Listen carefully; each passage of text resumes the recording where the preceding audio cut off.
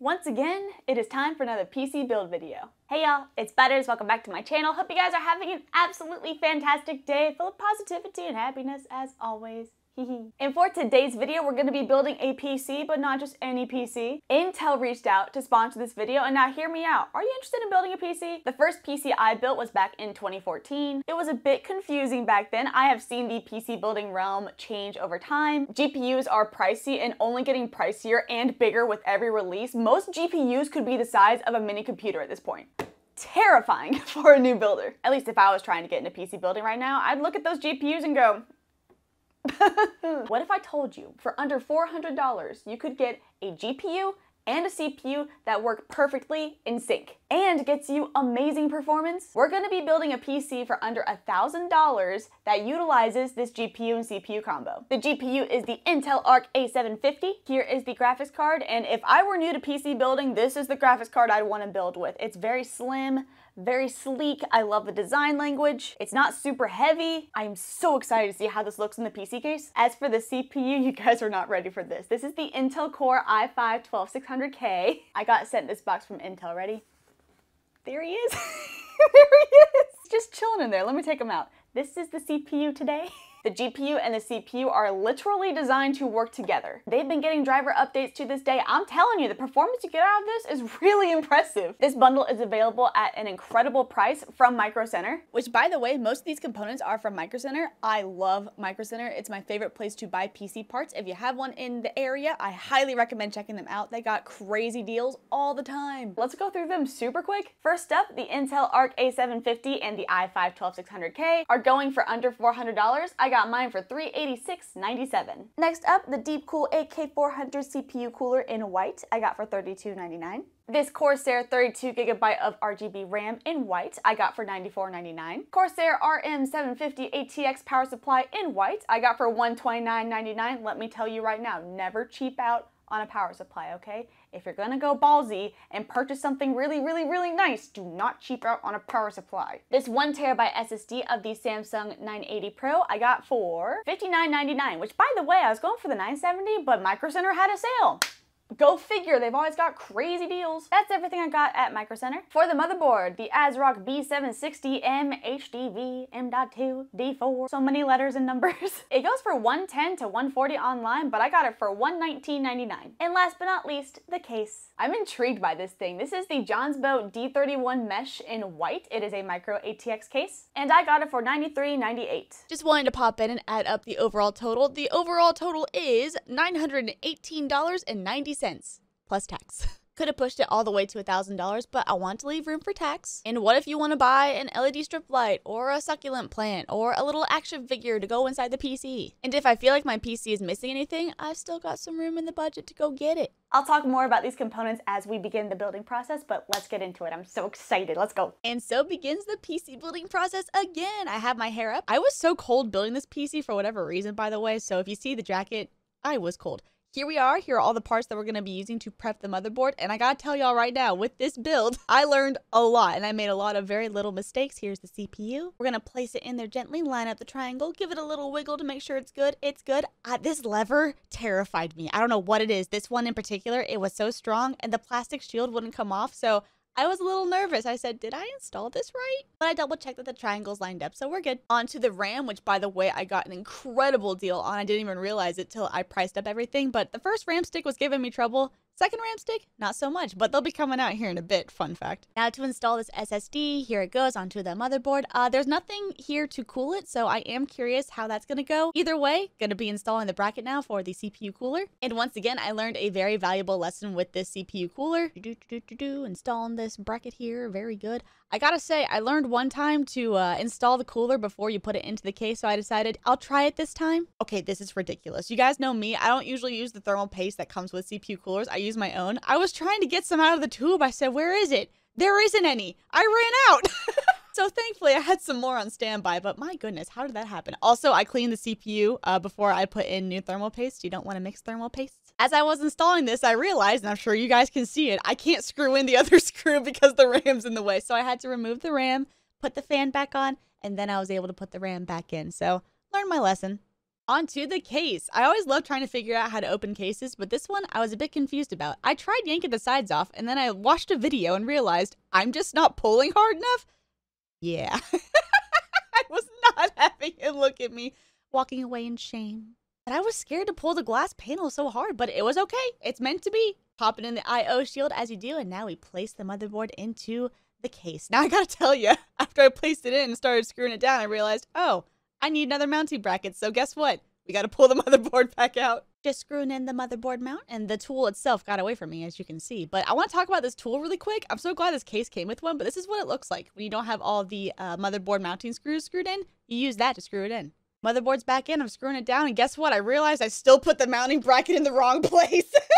I'm not having it look at me. I lined it up with the motherboard and everything, so I thought, so we're just pulling it right back out. And guess what? I gotta take out the mounting bracket. I gotta put it in the right place again. I was barely off. And so, third time's the charm. Motherboard is going into the case. I got it right this time, guys. Don't worry. See, I'm screwing into that motherboard mount. Very good. And I'm screwing it all down, of course. I've never built a PC with this size motherboard. It's very unique, very different. I wanted to go ahead and install these little front panel connectors, so here we go. You can see my hand. You can hardly see where I'm plugging them in. Dude, this build. I really tried to get all the proper angles, I promise. So this case in particular has a really interesting way of mounting the power supply. It goes in this little cage right here, and it mounts at the front of the case. I thought that was really cool. Onto the power supply. You'll also notice that I picked a lot of white components. I wanted to challenge myself and see if I could build a kind of budget PC with white components, because I feel like white components tend to be a little bit more pricey. So I was like, you know what? Let's try it out. I've never built with a white power supply before. This whole build is just a big ol' experiment that I'm having a blast with. I also forgot to press record to get this little peel on the power supply, so clearly I was not happy about that. Anyway, screwing in the power supply into the cage. By the way, if you get any close-up of my hands, you'll see on my right hand that I lost a fight to a spider. I was clearing out the boxes of my last build, and a spider was not happy about it. I am so sorry, Mr. Spider. We've learned to get along. Either way, moving on to cable management, I will say, I tried routing these cables at the bottom of the case. I even tried zip tying them, but after I was routing the CPU power cable, I realized, you know, I don't need to do that. There's a perfectly good channel here in the middle, so I decided to redirect those cables, and I like it way better. Time to install the Intel Arc A750. Let's talk about it a little bit. Not only does this graphics card look incredible, I love the low profile of it, but Intel has done an incredible job keeping up with this graphics card to this day. When this graphics card dropped in October of 2022, it definitely turned some heads. I will say I did notice that there was some skipping problems at the time, but Intel has been incredibly diligent about driver releases. There's been 21 since the October launch, and it has made a huge difference in this card's performance. You can get real-time ray tracing with this card, which is incredible for the price. Truly an impressive GPU, and pair it with a CPU, you got some power for a good price.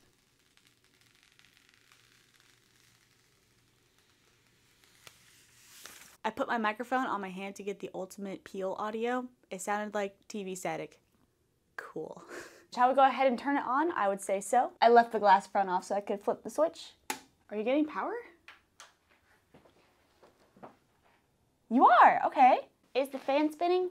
Yeah, you are. Oh, it looks good. Now we gotta find out if it posts. I'm gonna turn off the light. It posted! Let's go! Look at that beautiful BIOS. Yes, yes. The build is done. Look at how good it turned out. I think this build turned out awesome. I love the way the components flow together. The Intel Arc A750 I think is so pretty. It's so simple. I feel like it could go so well with so many different builds. And what a learning experience it has been for me. I made a lot of little mistakes while building this PC. For example, the CPU cooler. Since I installed the RAM first, I wasn't able to actually tighten it down, so I had to take out the RAM to do that. I was out of thermal paste. I was out of thermal paste. Good thing I had some on standby though. I wasn't happy with cable management in the back at first. I tied some stuff down and decided, yeah, I don't like that. So I tried again and I like it a lot better. The motherboard confused me a little bit. I had to put in another standoff and then I realized it wasn't right, so I had to try again. Whew. I couldn't even figure out how to get the sides of the case off.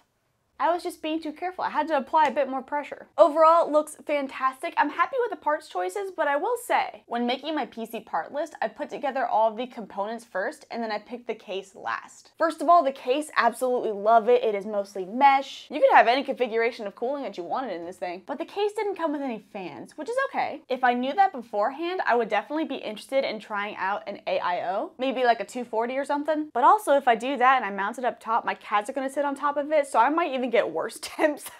The beautiful thing about me making these mistakes is 1, they were all very small, 2, my build works, and 3, I'm a video so you can learn from me, or if you make these mistakes, just reassurance. It's okay, you are still fully capable of building a PC. Just wanna let you know. I've built a total of, 10, 15 PCs, and they still all have managed to work even when I make mistakes, so just letting you know. You can do it. Overall, so happy with the build. I am so excited to play around with this Intel CPU and GPU hardware combo. Yes. Let's get Windows installed, let's get some games installed, let's just see how this thing runs. I really wanted to try out CSGO first. I'm not much of a CSGO player personally. I hopped into a bot match. But this GPU runs DX9 titles like CSGO extremely well. I wanted to check it out. I was reaching over a 300 FPS at times. I did not experience a single skip. The gameplay was buttery smooth. Haha, get it? This GPU-CPU combo ran this game phenomenally. My sniper shot, not so great, but that's okay. Next up, I really wanted to playtest Forza Horizon 5. Just wanted to drive through all kinds of terrain with high detail, and as you can see in the top left, by the way, I included some numbers that might help with knowing how this PC is running things. I gotta say, I'm really impressed. I'm extremely impressed. And look at that smile I have on my face. I'm clearly having a very good time. There was a plane in one of the cutscenes, so I decided let's load up Microsoft Flight Simulator, because my goodness, that is a very resource-intensive game. But even on ultra settings, I gotta say, this PC was doing great. I started with flying over some water and some mountains, but I wanted to get some more details, so I flew over New York, and the PC definitely took a little bit of a hit, but it was running great.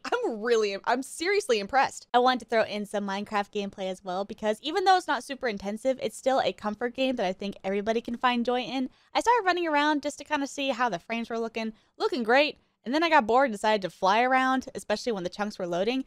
PC was handling it perfectly, and then I defended this village with a 360 hit on that zombie. He didn't even stand a chance. Can you tell how much fun I'm having?